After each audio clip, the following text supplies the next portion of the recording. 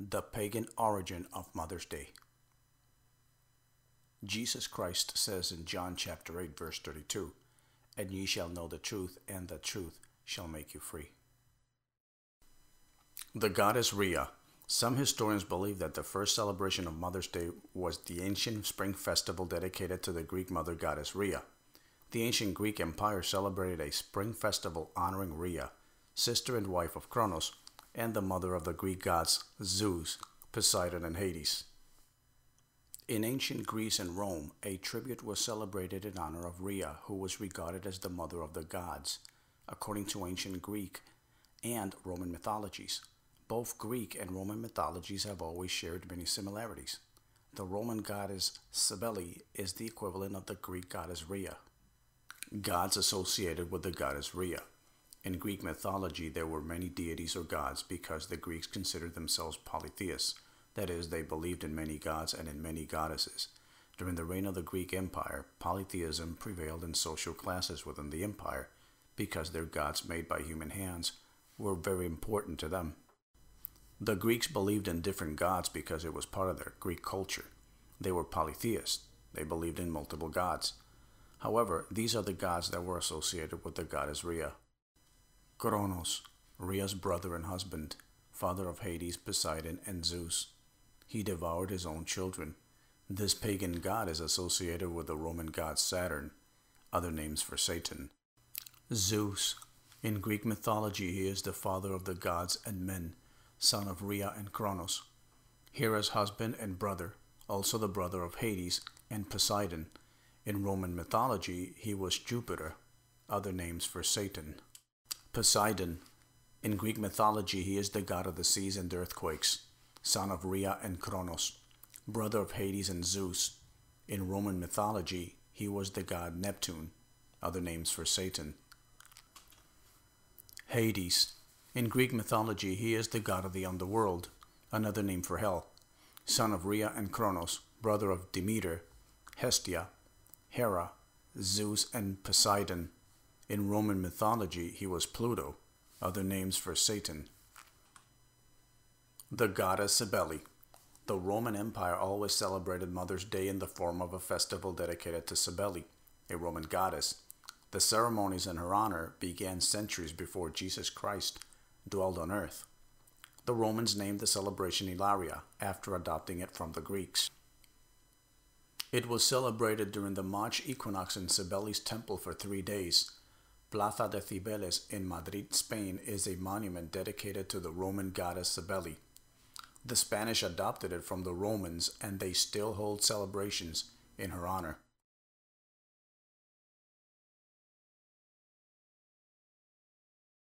The Queen of Heaven. Jeremiah chapter 7 verse 18 says, "The children gather wood, the fathers kindle fire, and the women knead dough to make cakes for the Queen of Heaven. And they pour out drink offerings to other gods, to provoke me to anger." The Roman Catholic Church adopted all of these pagan celebrations to honor their own Virgin Mary, which they regard as the Queen of Heaven. On December 8, 1854, the dogma of Immaculate Conception to honor the Virgin Mary was proclaimed by Pope Pius IX. It's also the date that the Roman Catholic Church adopted for the celebration of what they regard as the definitive truth that Mary was born free of original sin. The Romans adopted multitudes of religious and pagan customs from the Greeks, Babylonians, and other civilizations. Even after Christianity arrived in Rome, they mixed it in with paganism. Semiramis, the goddess of 1,000 names. Mother's Day is a pagan and satanic celebration that worships the goddesses Rhea, Cybele, and Virgin Mary, which are representations of Semiramis, who together with Nimrod created the Babylonian religious mystery, which is promoted today shamelessly by the religious institution known as Roman Catholic Church, which also promotes other pagan holidays. Semiramis is known by many different names in all of the world's religions. This is why many cultures call her Goddess of 1,000 names. The Mother's Day holiday is known as Mother's Day in reference to goddess Rhea of Greek mythology, who is another representation of the Babylonian goddess Semiramis. To celebrate it unknowingly or knowingly is to commit transgression against the word of God that wisely warns us in Exodus chapter 20 verse 3. "Thou shalt have no other gods before me. This is a celebration directed exclusively to honor Semiramis, the mother goddess of all goddesses, who today is also known as the Virgin Mary. Anna Marie Jarvis, the mother of Mother's Day. The modern history of Mother's Day. The Mother's Day holiday was created by Anna Marie Jarvis with help from Philadelphia, Pennsylvania merchant John Wanamaker after her mother's death, Anna Reeves Jarvis, on May 9, 1905. On May 12, 1907, Anna Marie Jarvis commemorated and organized a Mother's Day in honor of her deceased mother. Finally, in 1914, President Woodrow Wilson declared the second Sunday of May Mother's Day in the United States. Later, it expanded to other countries that adopted it. Mother's Day is celebrated around the world at different times of the year, depending on the country. Its contemporary origin is attributed to Mother's Friendship Day and to Mother's Day meetings organized by Anna Marie Jarvis, when the mothers always met to exchange opinions on different current issues. Anna was born on May 1, 1864 in Webster, West Virginia, and died on November 24, 1948 in Westchester, Pennsylvania. Although Julia Ward Howe had written her famous Mother's Day Proclamation, Anna Marie Jarvis is recognized as the founder of this pagan holiday and as the mother of Mother's Day. Is Mother's Day a pagan celebration? Did you know that most of the holidays were introduced into the world through the Roman Catholic Church? This satanic institution uses the names of Jesus Christ and Mary to promote its lies. The Bible says in James chapter 4, verse 4, "You adulterous people, do you not know that friendship with the world is enmity with God? Therefore, whoever wishes to be a friend of the world makes himself an enemy of God." Jesus Christ teaches us in Matthew chapter 15, verse 9, "But in vain do they worship me, teaching as their doctrines the precepts of men." The Lord is very clear in his teachings. There are no excuses for people who choose lies.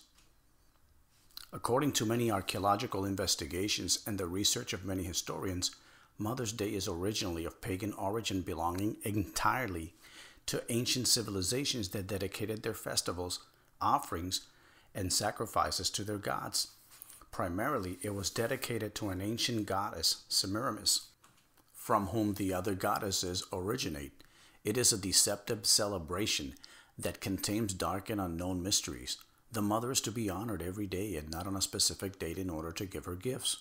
Exodus chapter 20 verse 12 says, "Honor thy father and thy mother, that thy days may be long in the land which Jehovah thy God giveth thee." The Word of God exhorts us to honor father and mother every day and not on a specific date. God demands that we honor them with respect and love every day of our lives while on earth. Mother's Day is a satanic festival created by ancient peoples to worship a goddess. It is a very ancient form of worship. Over the centuries, many different goddesses have emerged from all these ancient peoples, but they are all the same goddess with many different names, and Mother's Day is associated with each of them. Centuries later, the Roman Catholic Church created the Virgin Mary myth. In Deuteronomy chapter 5 verse 7, Jehovah teaches, "You shall have no other gods before me." Celebrating Mother's Day is a great abomination against him, because worship is rendered unto demons and the mother becomes an object of idolatry. The Bible teaches us in 1 Corinthians chapter 10 verse 21, "Ye cannot drink the cup of the Lord and the cup of demons. Ye cannot partake of the table of the Lord and the table of demons." Jesus Christ says in Matthew chapter 15 verse 8, "This people honors me with their lips, but their heart is far from me." Romans chapter 1 verse 25 says, "For that they exchanged the truth of God for a lie, and worshipped and served the creature rather than the Creator, who is blessed forever. Amen." Celebrating Mother's Day is an abomination to Jehovah God, because the mother is to be honored every day of our lives while she is present with us and not on a specific date. Christians should not celebrate pagan holidays. Do not celebrate Mother's Day, because it is a pagan and satanic holiday. Thus says Jehovah God. Amen. Dear friend, I invite you to receive Jesus Christ as your only Savior. He says in Revelation chapter 3 verse 20, "Behold, I stand at the door and knock. If anyone hears my voice and opens the door, I will come into him and eat with him and he with me." Acts chapter 16 verse 31 says, "Believe in the Lord Jesus, and you will be saved, you and your household." Accept Jesus Christ today. Pause the video on the next page and say the prayer audibly.